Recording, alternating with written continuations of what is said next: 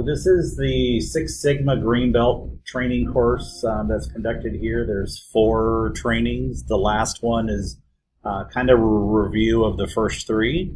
So anything that you're feeling like, we missed out, we're not going to cover like everything that's in the book. There's a lot of different analyses and things in the book that we'll use in the next 2 trainings.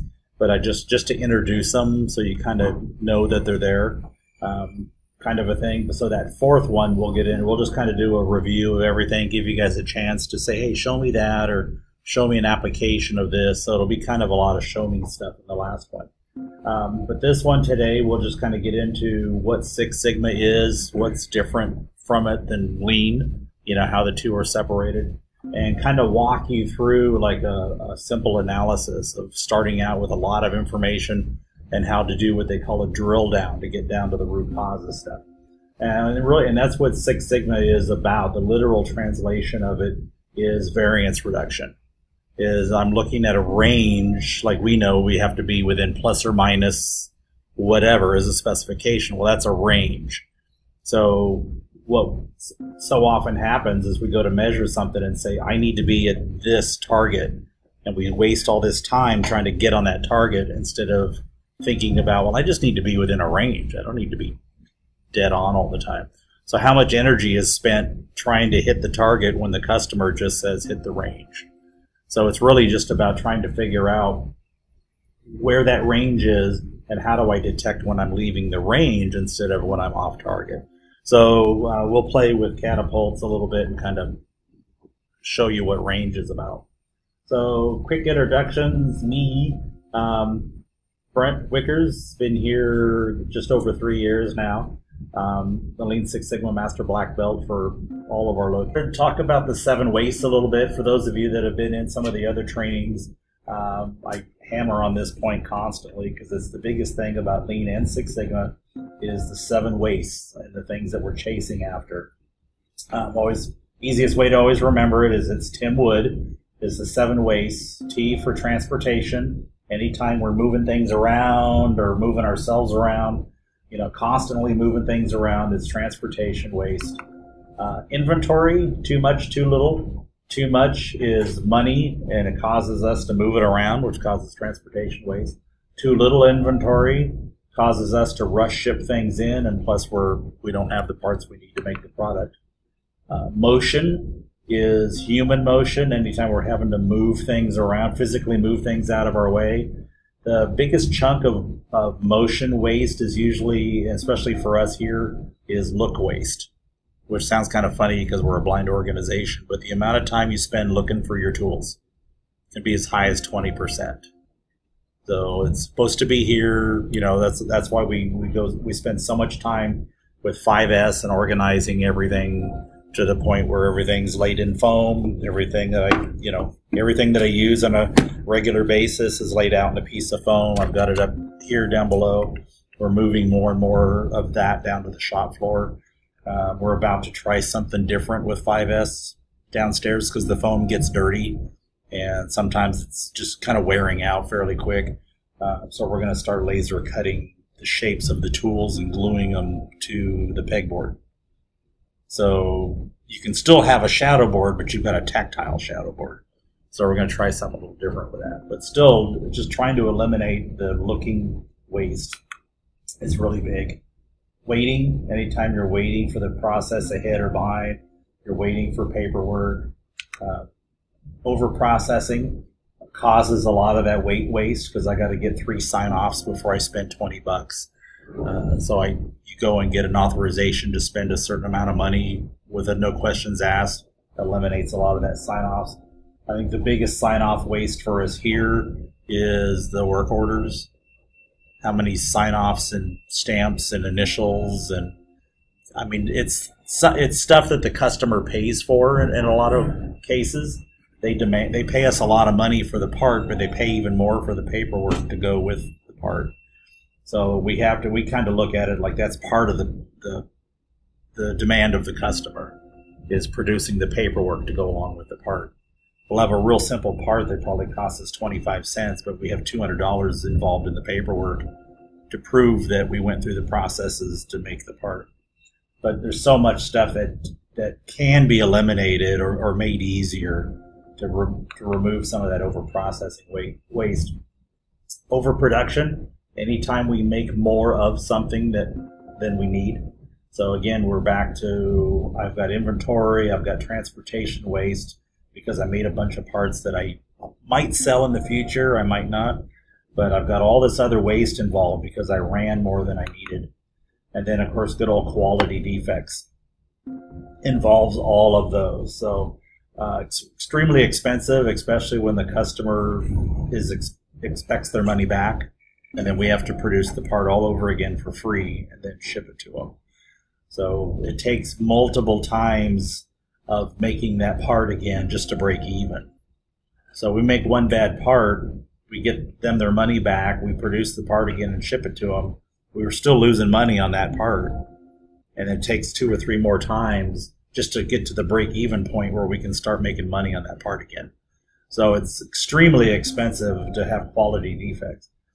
In the mind of most people, it's like, oh, well, I made the part the right way the next time, and we sent it to them, and we're good. And it's like, yeah, you really aren't. It's a while before you get out of the hole. You dug a hole. Now it's going to take you a while to get out of it. So we're getting into a little bit about what problem solving is, some of the problem solving identification tools. Pareto charting, what is a true Pareto chart? It's not just a bar chart. A Pareto chart can be a little bit of anything, but to be a Pareto chart, there's a very specific piece of information it needs to have. Possible cause, inputs. So we'll look at what process mapping is, something I developed about 10 years ago called crime scene mapping, and cause and effect diagrams, which we've used quite often here, actually, also known as fishbone diagrams. And we'll look at some root cause identification tools. There's a couple of them. Again, we'll just kind of look at them, but we'll use them in some other exercises that we'll do further on. So there's ranked pairs, input, output. It's just some different ways to measure all the possible things you can do to fix a root cause and which one might give you the best benefit. So instead of just randomly trying something, you can run it through these tools and look at what your best shot is. And then we'll look at variation. So we'll spend a few minutes kind of shooting catapults at each other and seeing how we can hit a target, who can hit the target best, and then measure the results, and then we'll take a shot at it again after you remove some variation. So what is a root cause? So root cause analysis is a term used, to refer to problem solving or structured problem solving. But a root cause analysis identifies that lowest level process. So easy way we did at Toyota quite often to get to a root cause was a real simple exercise called 5 why. And you literally just kind of put your 5-year-old hat on and ask why 5 times. Why did that happen? Why did that happen? Oh, well, because of this. Well, why did that happen? You just keep asking why. And you eventually get to the point where somebody says, you don't want to see where I'm going to put that cane. Or, okay, yeah, it's because we didn't calibrate it. So you end up with all these different reasons until you get to a root cause. So like I said, usually there's this obvious problem. We make some random adjustments and the problem kind of goes away. But we didn't really get down to the root cause to solve it and make sure it doesn't ever come back again. So that's kind of like a first level cause, but it's not a root cause. So you really need to dig a little bit deeper, do a little more fact-based methodology to really dig into where that problem is. What you will see a lot in Lean and Six Sigma both is you will see this DMAIC methodology, which is a define, measure, analyze, improve, and control. So that's kind of the methodology that we will go through, especially when we're shooting catapults and trying to figure out why we're not hitting the target. Is we're going to define the problem, identify it, I'm missing the target, measure it, how far off am I from the target, analyze, we're going to identify some of the probable causes of why I'm missing the target. We're going to identify some actual causes because we're going to make some improvements, do a test, and go, oh, look, that solved the problem or that didn't. So then we're going to identify those things and then we're going to put controls in place to make sure that those things don't pop up again. So it's all about it's just this mythology to say, how do the inputs to the process really affect the output of the process? So within Six Sigma is two different mythologies. Most of the time, 80% of the time, you will see what they just call problem solving. I'm using the same mythology, the DMAIC methodology, to look at the problem. But for problem solving, I'm going to just use some basic tools. I'm going to do a quick event, and I'm going to make it a little bit better. You know, probably not perfect, but I'm just looking at a real simple issue.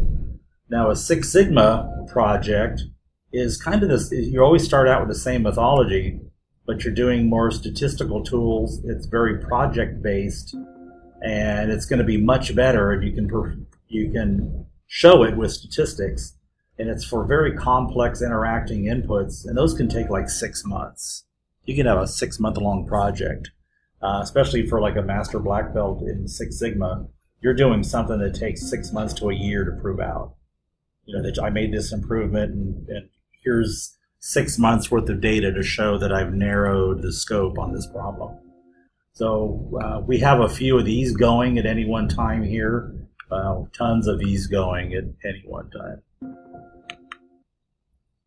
So, you know, what's the whole problem-solving event look like? I'm just going to document my current process or problem, and this is strategic, and this is value stream. So value stream is where I'm looking at the company as a whole, what's going on right now, or strategically, I can be looking at something that is going to be coming into the building or a future project. And I can go and say, well, here's some problems that we know might come up. So let's document the current process or problem. Again, identify those possible causes. So you're kind of looking at a large scale view of the problem. And the tools you're going to use are going to be some input-output process maps, some brainstorming, the C&E diagram, which again is this fishbone diagram that we're going to look at. So some different ways to try to identify what the problems are going to be. Analyze. You can actually identify some of the root causes and you can prioritize them. And again, you're going to use 5Y, what I just mentioned. Ranked pairs and input-output. Again, there's some tools that are in the back of your book that we'll take a look at. And then the most common one, again, used is that cause and effect tree. That we'll take a look at that one here shortly. And then go ahead and design your future state. Go ahead and do some countermeasure prioritization, put some mistake proofing in place, also known as poka-yoke. You'll hear that term in Lean a lot as poka-yoke, which is literal translation of mistake proofing something. And then try to standardize the process. And then just kind of measure it over time. You're going to put some visual management in place. KPI is a key performance indicator. So that's just literally I'm tracking how a process is plugging along and reporting on it regularly. So, you know, we do a lot of KPIs here, quality, on time delivery, you know, how much money did we make last month? How much stuff did we throw away? You know, those are all KPIs that we constantly look at and see. It's kind of taking the temperature of the health of the company constantly. Oh, yeah. When I think of problem solving, I think of something that already exists. How do you anticipate the problems? Good question. So, for instance, we've got a project we're working on right now. I can't say what the product is just yet, but it's very similar technology to what we already do in the building. It's a product that we already produce. Completely different type of product, but it's going to use the same equipment and processes. So we're looking at it and saying, well, strategically, we've had problems with our other product or that machine or we've had problems with that process, or we still do. So let's look at it, you know, document the current, identify, you know, so you're kind of going through those what ifs. We're actually working on another tool that you won't see mentioned in here. Called a failure mode effect analysis. That's a Six Sigma tool that you can kind of look at and say, you know, failure mode would be, you know, the device overinflates and it pops. So there's the failure mode, and what's the effect? So, well, this, and this would happen. So, it's like, well, that would be really disastrous. So that gets moved to the top of the list, and we're going to chase after that. Make sure that doesn't happen. So you can do a failure mode effect analysis on something that you haven't even made yet. You can just kind of look at it and say, what are the things that cannot happen? It would be catastrophic to the customer if those things came up. So we look at those and say, okay, let's identify them and make sure they don't happen.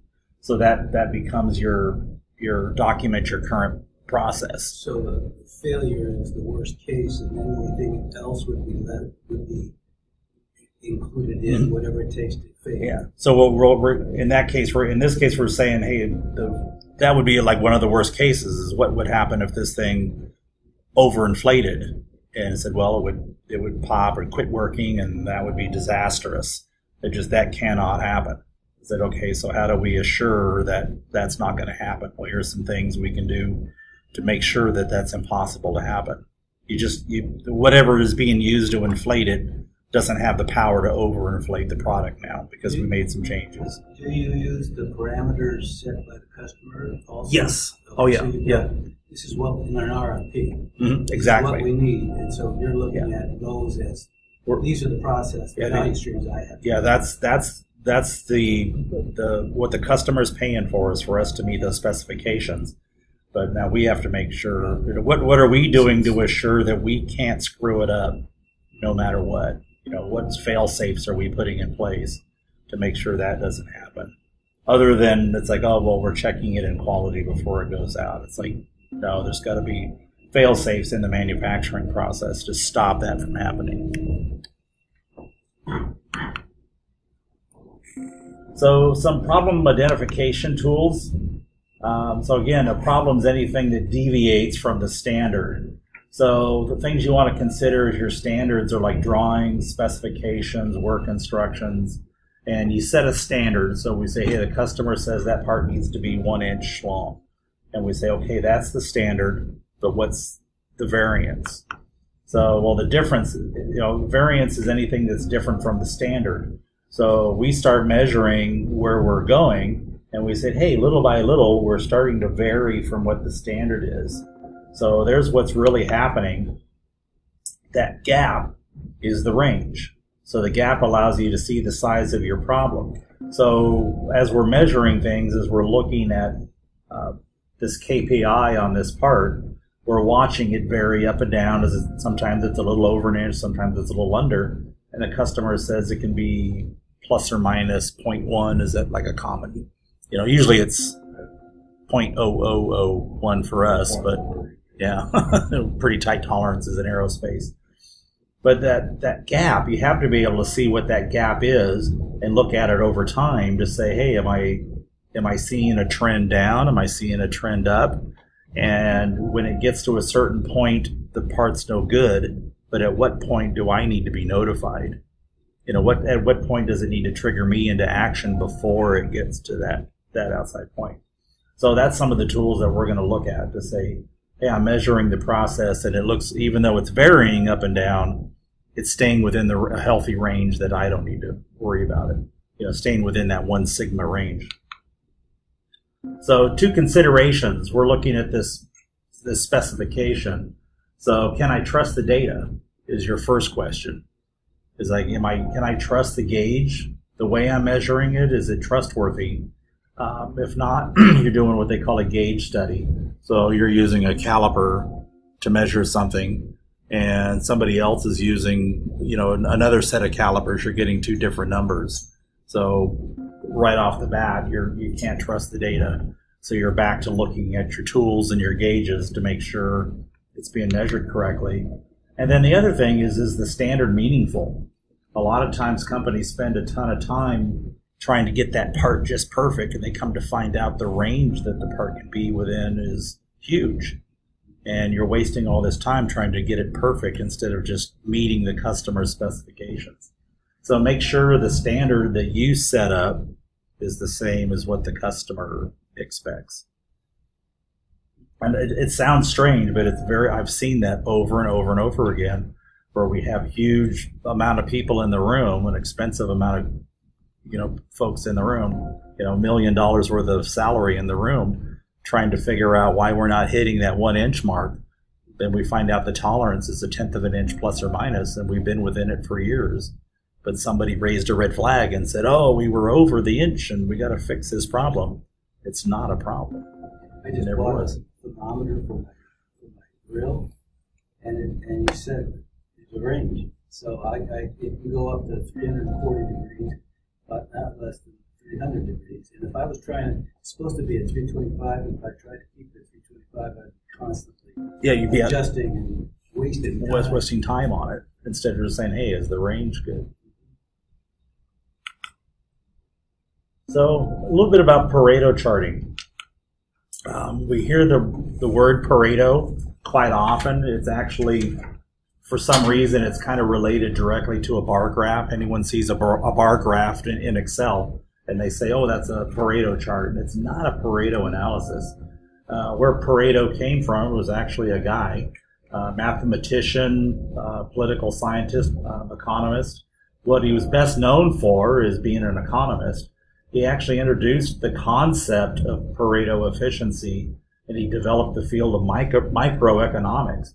So what he did was he was the first one to discover that income across the world follows a Pareto distribution, which is the 80-20 rule. So if you've heard of the 80-20 rule, that's where this got coined from. It's the Pareto principle was named after him, and it was built on all these observations that he did, such as 80% of the land in Italy was only owned by 20% of the population. So the same as at a company is 80% of our inventory is only 20% of our part numbers. Here is actually 17%. So only 17% of our warehouse out there accounts for 80% or $8 million that we have in inventory. So everything kind of follows that general 80-20 rule. 80% of our quality issues are only 20% of the things that we make. So it's like focus on the 20% to make 80% of your problem go away. So that's kind of what what an Pareto analysis does. And he did not invent Excel. That's what I hear a lot too.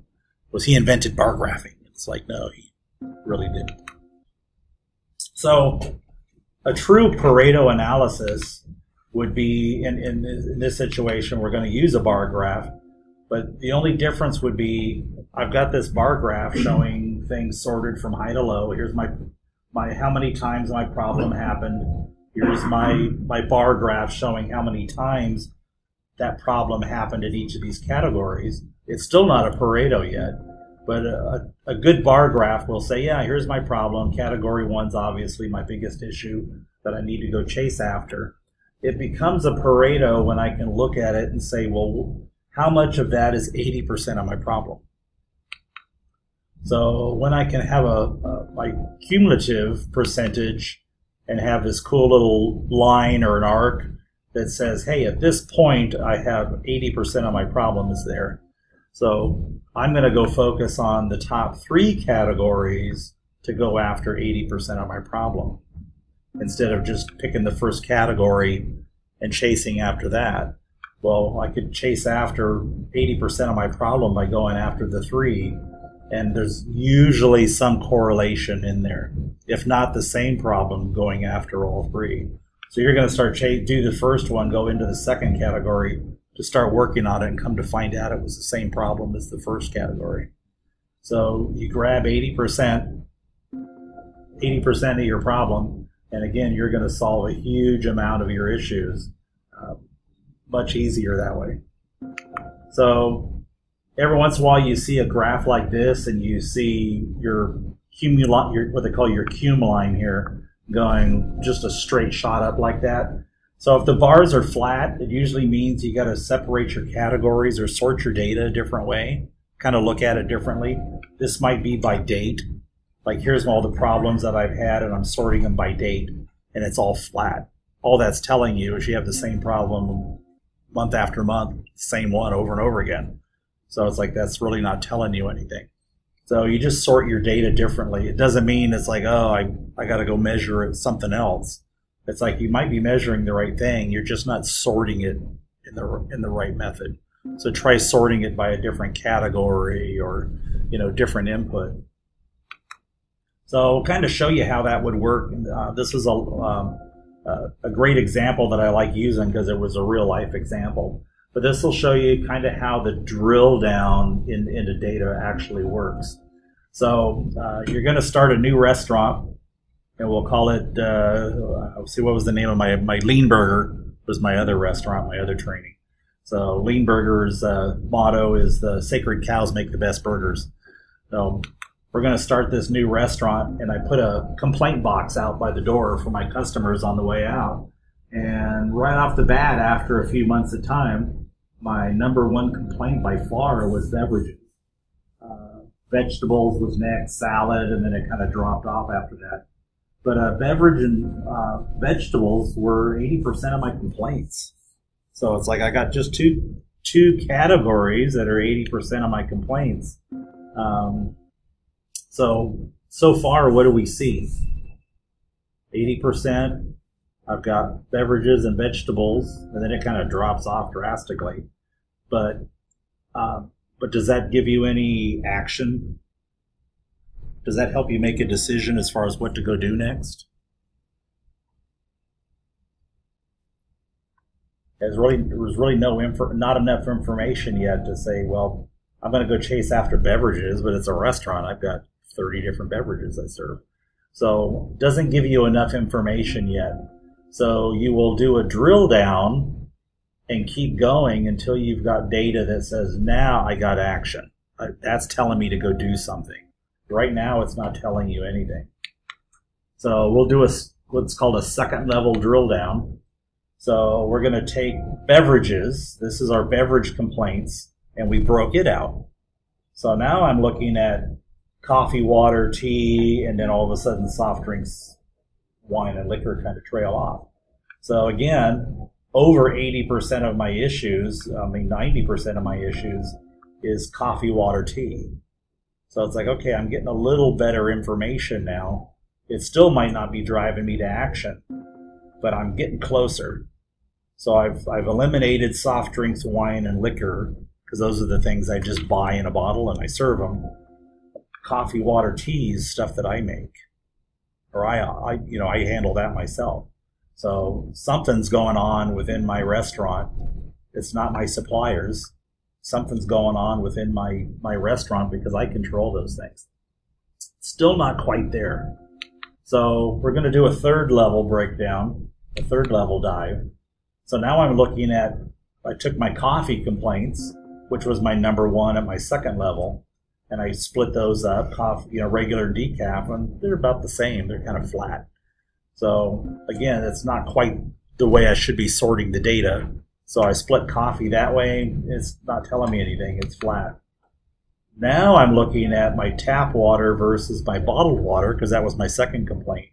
And woo, all my complaints are my tap water and just a couple coming out of my bottled water. And then my third category on that breakdown was iced tea versus hot tea. Again, I'm flat. So what did you see in all of that? Water. Yeah, tap water is bad. So coffee, whether it was decaf or not, which I don't understand anyone drink decaf, but it's like, what's the point? Decaf, no fat latte with sprinkles. Coffee was flat complaint between decaf and regular. Hot tea, iced tea was the same. Didn't matter. But yeah, tap water. So then you started looking at it. Your next investigation is going to be, well, if tap water is my big complaint, what else does my tap water go into? If I'm using in a restaurant, you're using your tap water on everything. So if I just went after that very first bar and that very first complaint beverages, I might not be getting deep enough into the problem to find out that, hey, my tap water is getting into a little bit of everything on my menu. Is the correlation between the top problem areas with coffee, water, is it strong enough that when you start to drill down that you would use, well, what's my next problem area? What's my next category as a way of drilling down? Yeah. So to look at it this way, there's beverages. So I took beverages and broke it down into my second level. And then I took each one of those top 3 and broke each one of those down. And then of those, lo and behold, which one has the greatest variance? Oop, right there. So with that, so what would your last Pareto look like? So I found out that tap water is my biggest complaint or my biggest variance, because between that and bottled water, I got this huge variance.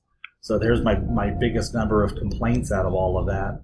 So now if I go back and look at that number 1 Pareto analysis that had all my other complaints in it, and I know water, so what's my next analysis? Yeah, how much stuff does my water touch? So I look at that and say, well, tap water is a common ingredient. Here's my total number of complaints.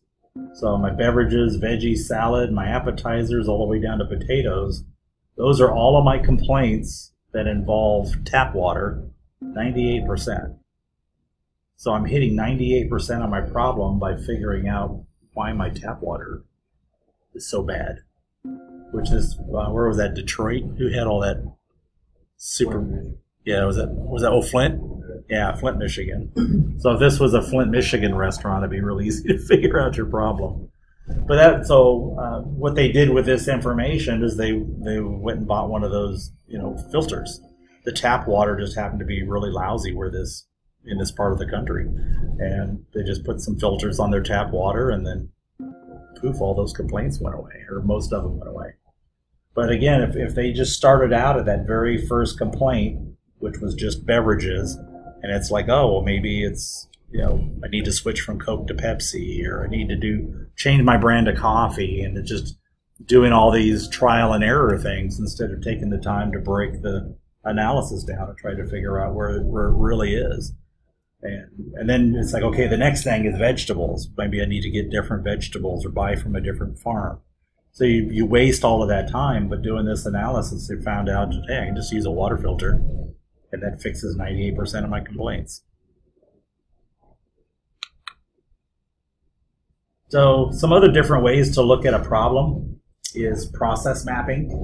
And process mapping is literally just drawing out a map of the different processes. Now, the different boxes, the different shapes actually mean different things. Of course, the diamond shape is always that decision. It can go yes, no, maybe, a couple different directions. Squares and rectangles are usually a change in department. The big rectangles are usually a process of some sort. So you go to draw out a process map, and everybody likes to do a process map while you're in the room. You're in a conference room, and you're like, yeah, it's like this. And then you go walk the floor, and you find out, no, it's actually like that. And so whenever you do a process map, always do it at what they call at Gemba. You do it on the floor. And you start at the end process and work your way back up instead of front to end. Do it front to end, you usually end up with this, because people are going to say, well, yeah, next I'm supposed to give it to Kevin. And it's like, well, if you do it from reverse, go from shipping back up the chain, you can say, well, who gave this to you? And it's like, oh, well, actually, I got it from Dino.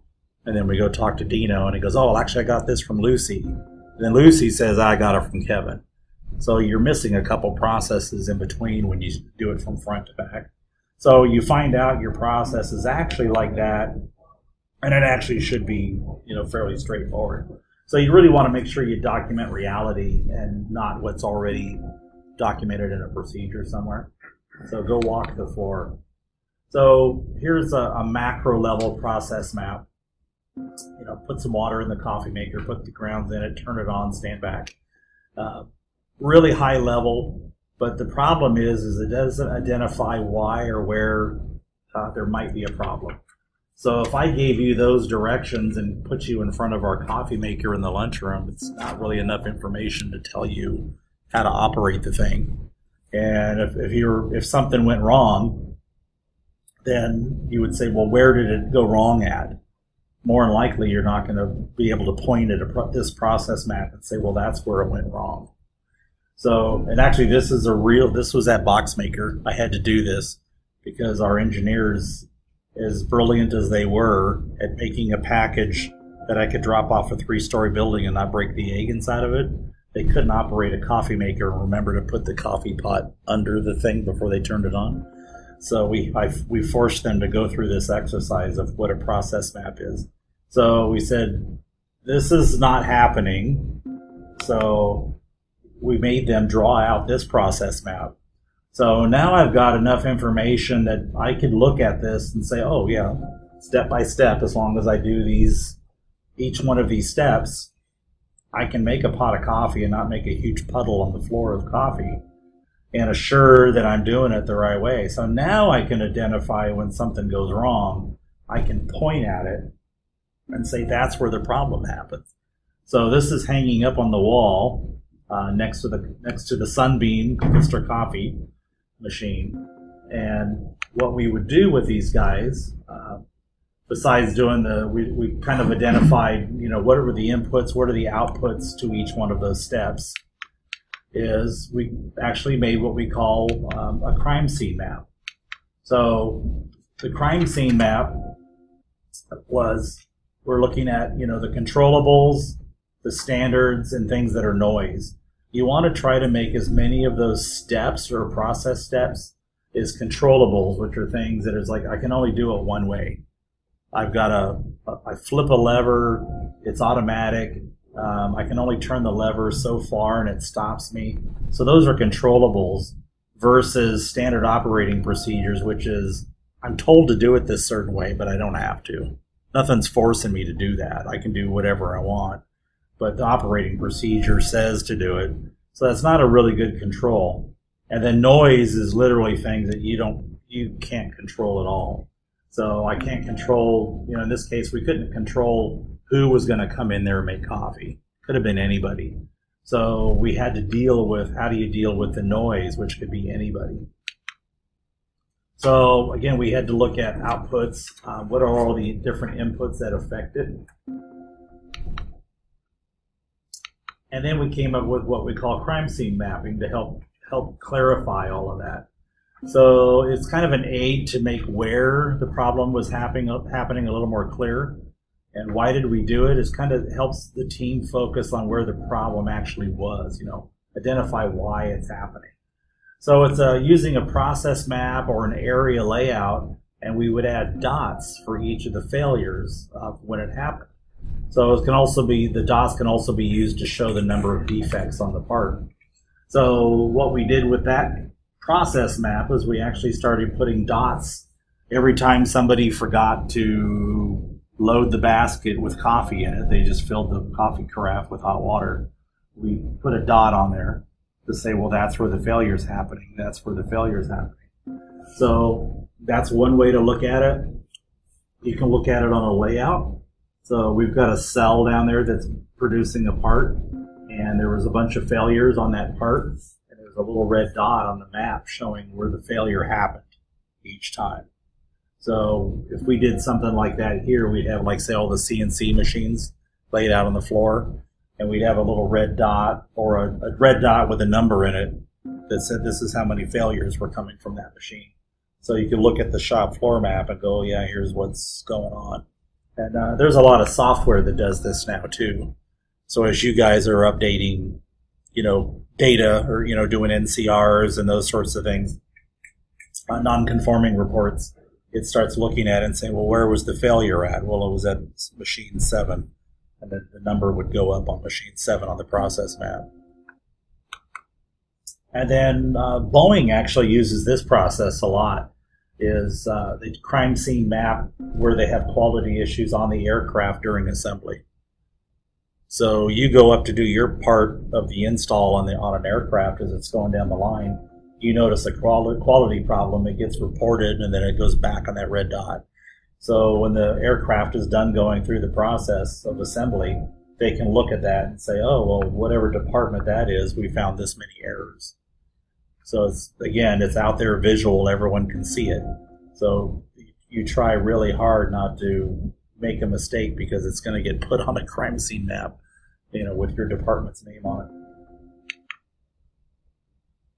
And then cause and effect diagram is another probable cause identification tool.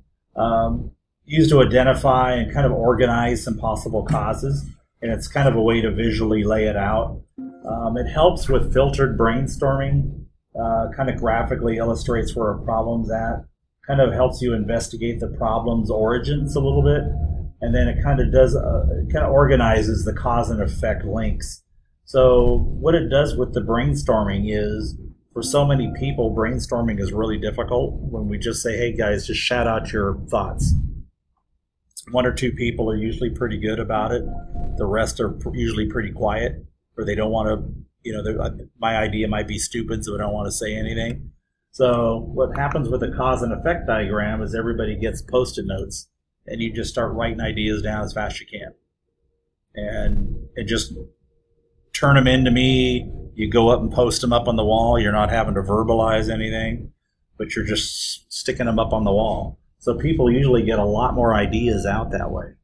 So the way the cause and effect diagram works, and you can see why they call it a fishbone, is the head of the fish is the effect or your problem that you're having. And you break it down into different categories. And the categories could be man, machine, method, environmental, weather causes the problem. So you come up with what the different categories may be, and then you start brainstorming these ideas and say, well, this is what I think might be causing the problem, and it's man caused, and that's where what category you put it under. So in this one, we'd say, wow, most of the ideas came up around this category, so let's kind of see which ones are alike from everybody that brainstormed it, and then go chase after that one, because the consensus of the room is that might be the main cause to the problem. So in this example, I got excess inventory. Why do I have excess inventory? I got it broken down into some categories: people, material, measurement, the market, machines. So I got all these different categories. And again, we started brainstorming ideas. It used to be done where people just went up and wrote stuff on the wall, which makes it really hard when you say, well, actually that one should be over here on the market side. Well, now you've already written it on there. Post-it notes, you can just move them around. So excess inventory was the one on the bottom right. Yeah, so saying my problem is I got excess inventory. Why did that happen? And it's like, well, people, there was manufacturing delays, duplicate parts was, a probable cause.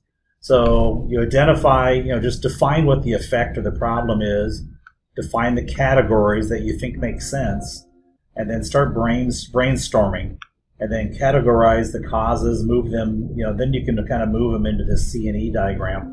But everybody's just sitting there feverishly writing down and saying, well, that one's this, and I think that's materials, and I set it aside here, and just kind of go through this process. So it's just kind of a neat way to do brainstorming and get as many ideas out of the group as you can without saying, hey, Kevin, why don't you give us your 7 ideas and stand up and in front of the room. And people just go, I don't have any. And you might have the best idea out there, and you just don't want to say it. There we go.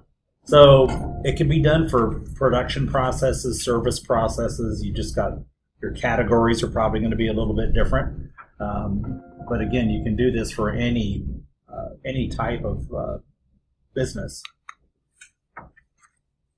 And then, so we've went through a process map. We went through some cause and effects. We have some ideas of what we want to go do. So how do we rank those? It's like I got 17 things to go work on that seem likely to go fix that problem.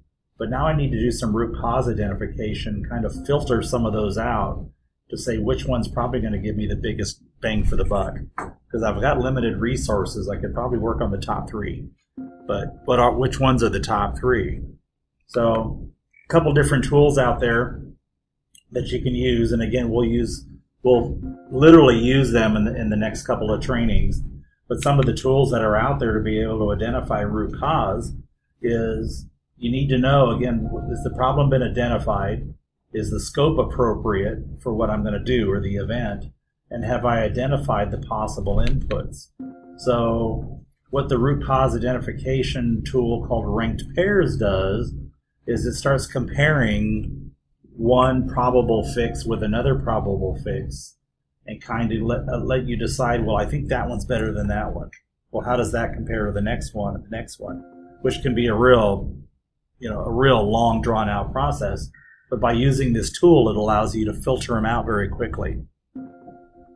But it actually creates a chart and kind of lays them out for you to say, well, it seems like everybody in the room thinks that one's going to give us the best bang for the buck. So kind of how it works when you're handwriting it out is you've got, in this case, I've got my coffees and I got bad coffee. So what am I going to go to do? What experiments am I going to try to fix it? Well, I've got, here's the 5 things I think's going wrong. I repeat the list up above it. And then I have a quick little matrix that I go through and draw this up. So again, the first half of them I'm going to eliminate because they're repeats. You know, they don't make any sense. They're duplicates. So you really only have this small little section to go through and say, well, between coffee type and coffee brand, which one do I think has the most effect on my bad coffee? So you pick one. Then you go to the next 2, go to these 3, these 4. And when you're all done, you add up how many times you circled number 1. How many times did you circle number 2? And then you're going to report on, well, I have number 1 as the biggest one. And then John's going to say, well, I had number 2 this many times. And so even, that allows you, as a group, everybody gets to have some input and say, well, here's what I think we're going to go work on. Because most everybody ended up picking number 1 as the most likely cause. The way we will use the tool is electronically. I have a setup to where each individual just goes in and clicks on it. You literally go up to the voting booth and just go, I'm picking this, this, this, and this, and walk away. The next person comes up and picks. So it's like you're not even having to stand up or say anything. The system will allow each person to come up and vote. And then when it's all said and done, instead of having to count the votes out, you end up with a nice little graphed out chart that tells you where to go, what to do.